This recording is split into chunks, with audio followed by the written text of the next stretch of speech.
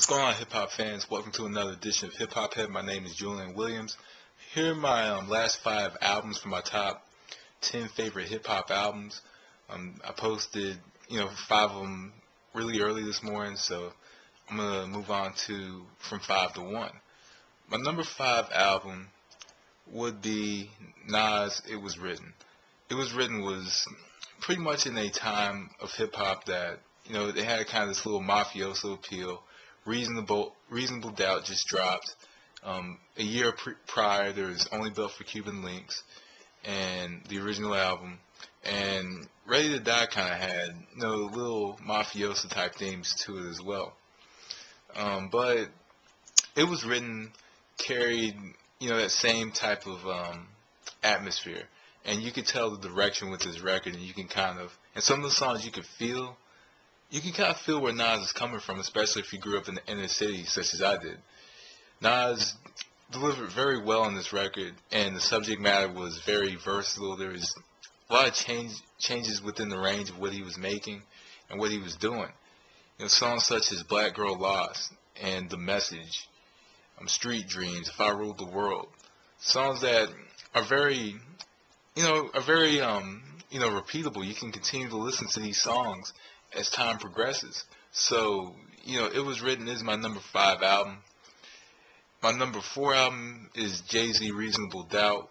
Jay-Z Reasonable Doubt, due to the fact that it was, and I talked to McGreasy about this a couple nights ago. It was an album that came out in the middle of a very good era of hip-hop. A lot of people were paying attention to the East Coast versus West Coast rivalry with Tupac versus Biggie. And Reasonable Doubt had dropped in the middle of that. And I remember being a kid and watching BET Rhapsody, and I remember the Dead Presidents video. And I remember at this time, Do or Die had just came out as well. Like, not too long before. I remember I liked AZ as a kid, and Jay-Z. I used to kind of get them mixed up. And I remember AZ being in the Dead Presidents video. And also Can't Knock the Hustle was another song I grew up listening to and was very, and I can still listen to a lot of these songs today. And Can I Live, all these songs were amazing. And Jay-Z coming up with little, phrases that are very repeatable from other hip-hop artists. Other hip-hop artists have used some of these phrases. Hell, it even transcended over to rock music with When Nobody's Listening by Linkin Park. When Mike Shinoda said, I hate my rhymes, but hate everyone else's more. That was pretty much, that was something that Jay-Z said. Songs such as Politics as Usual, Brooklyn's Finest, Regrets, all these songs were just amazing. And his lyrical ability shined brightly in this record. So Reasonable Doubt would be my number 4. Number 4 out of my top 10 favorite albums. Number 3, I'm going to go with De La Soul. De La Soul is Dead. That was an amazing record. It was very alternative. It was in a different direction from De La Soul's first LP. The first LP, 3 Feet and Rising, I believe it was called 30 Feet and Rising. But the first LP was very good. I liked the first LP, and it was something different. It was kind of a little hippie movement in hip hop. You had all kinds of different crews and different groups. You had the BDP, and you had their crew. You had Cold Chillin', you had these guys. And you kind of had the Native Tongues movement, Black Sheep, A Tribe Called Quest, De La Soul. You can even consider the leaders of the New School to be part of this movement as well. But overall, this Native Tongues movement was amazing to hip-hop because it led to other alternative phases of hip-hop, like the Ruckus Records in 1998 with Black Star and Talib Kweli, when they released, Black Star with Talib Kweli and Mos Def, and led to a kind of a general following for these younger artists who were in the alternative music of alternative part of hip-hop. People such as, like I said, Black Star, Mos Def, Talib Kweli, Pharoah Monch, Slum Village. All these guys, were amazing parts of hip-hop, especially in the alternative movement. And De La Soul is Dead was just an alternative sound. You had a lot of gangster rap coming out at that time. NWA, Niggas for Life. You had, a hardcore sound with the Ghetto Boys. And and also you have raunchiness with Two Live Crew. But De La Soul it was kind of a breath of fresh air with De La Soul is Dead. How that record was constructed, I think it was like the first 5 mic album in the Source, and that was a huge deal back in the day. Was that album being 5 mics in the Source? But De La Soul is Dead was just amazing. It was it was something different. It was a breath of fresh air. It's just something different. So my number, like I said, number 3, De La Soul is Dead. Tupac, Me Against the World is my number 2. I choose this one as number 2 on my favorite hip hop albums of all time because of the dark. It was Tupac's darkest hour.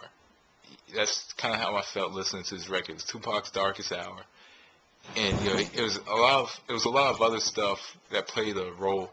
He's going to jail for something he possibly didn't do. Who knows? He's going to jail, and it made history being the first hip hop artist, or hell, the first artist to have a #1 record when they're in prison. So that's something that was historic about the record. But that's another record that dealt with different things, different themes, such as So Many Tears, Dear Mama. I believe Crazy was on this record. Me Against the World, Temptations. All these records were different. There was a lot of versatility, and a lot of great writing. I think that great writing played a huge role in this record. The writing was just amazing.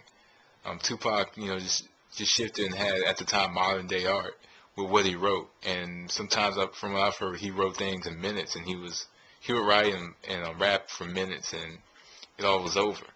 The whole track was over. He would do the track in 1 or 2 takes, and it was all done. So I got Tupac, Me Against the World as number 2. My favorite hip hop album of all time, my number 1 is going to be Nas, Illmatic.